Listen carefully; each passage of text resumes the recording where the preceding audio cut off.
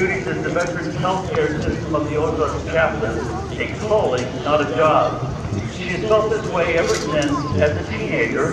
Her parents, both World War II veterans, were on military assignment in Germany. They took her off on a base revival. Now, Chaplain Mond was the first female chaplain of 82nd Airborne Division. She continued to serve our service members even after her military retirement.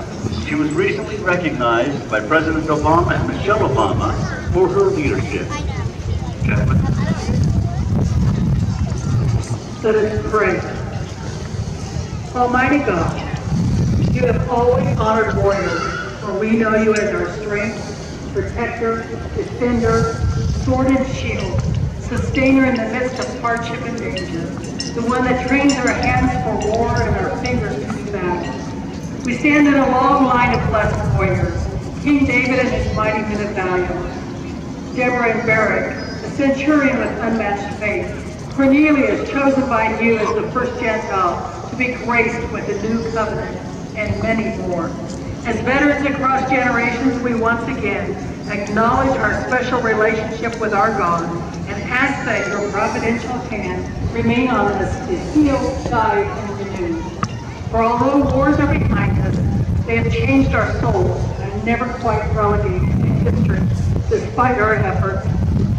Today we ask a special blessing on our comrades in arms who served in Korea. May they sense a strong embrace of a community that admires their grace over many years of silence. They may have felt forgotten, but you have remained faithful to each one throughout the years. Enable us today to be equally faithful to this group as we attempt to honor them. Bless each warrior and their family members. May this day be one of great celebration as we embrace those who were called to the high and honorable calling to be a warrior. Grant that the leadership of this community knows strength through blessing of veterans. And may all that we do bring glory to the name of our God. Amen. Amen. Our guest speaker today is Brigadier General Tamara Hutchins Frost. Some of her biography is in your program, but to highlight her career, she moved to Arkansas at the age of 2. Attending Arkansas Tech, she enlisted in the Air Force and received her commission as a second lieutenant, and her career is quite notable, holding leadership positions in both Arkansas flying units, the 188 Fighter Smith and 189 Airlift for the Eastern Cross Air Force Base. She deployed to Afghanistan as the Chief of Staff of Transitional Forces and returned to become the first female to achieve the rank of Brigadier General in state Air National Guard history. She is presently the Director of the Joint Staff, Arkansas National Guard. Would you please welcome Brigadier General Hutchins Frost. Thank you. It is so good to be here. Ladies and gentlemen and distinguished guests, veterans and our military families, thank you for inviting me to be here with you as we pay tribute to our veterans with a special tribute to our Korean veterans and to reflect on all that they made possible in America. Veterans Day is a day of tribute and of reflection, but also, and perhaps most importantly, celebration. Veterans Day is a triumph of all those who serve. What's your name? Frank Brooks Jr. Glad to know you, son. Arkansas National Guard is 9,200 I'm just 76. You're a little old. Over 500 How old are you? airmen and soldiers How old are you? reside in Washington County, 90. bringing in over $6 million to your economy. Well, Your stay with us for another 20 or 30. Is ready at a Hope so. moment's notice to come to your aid Well, take care of yourself. operations. Well, Whether you you're need here, us to respond to your aid and your in brain's life good, form so stay with after a us. tornado, or providing civil support as we did yesterday at the Razorback game, we stand ready to come to the aid of our fellow Arkansans. I am proud to come from Arkansas roots and be Arkansas strong. When I deployed to Kabul, Afghanistan in 2013 with NATO forces, I was only one of 4 female colonels and one other female who was a brigadier general at headquarters ISAF. We were all American females. American forces are very diverse compared to our NATO comrades. I was assigned to the NATO Afghanistan Transformation Task Force.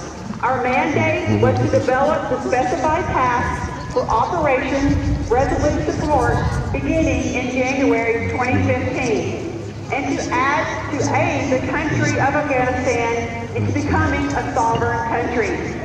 Our task force was comprised of mostly men, representing 14 countries.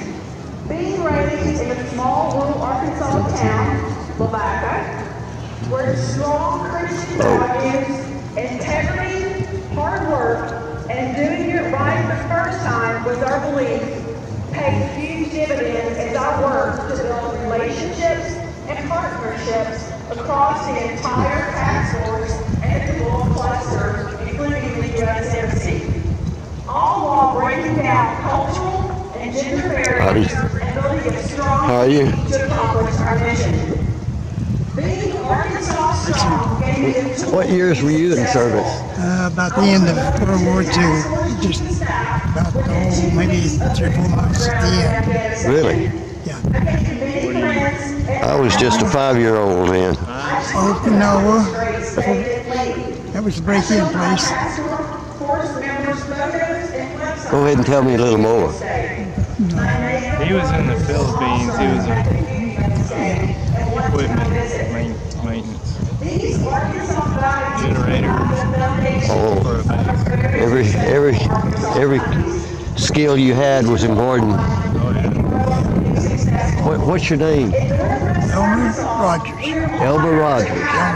You live here in town? No, I live in Paris. Paris. That's a good ride up here. Well, we stayed at Brookhaven in Fayetteville right now. Oh. It's Brookstone. Well, We're a resident right now. nice to meet you, sir. Misplaced. Thank you. Aubrey Shepherd. Oh, this is from the Veterans 5K run yesterday. It raises money for the National Cemetery here in town. So we have to raise money to buy more land to enlarge the cemetery. Yeah. Because the government VA doesn't provide to enlarge the cemeteries. Very few places. Fort Smith may have got some money a few years ago, I'm not sure, but this one hadn't had anything in a long time. So it's like triple the size it was in 1980 when this organization started. Where it is on my shoulder, RNCIC.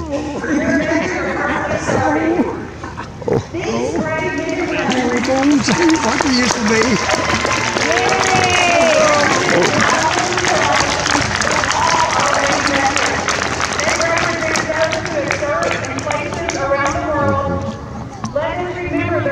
Deployed in service for their country.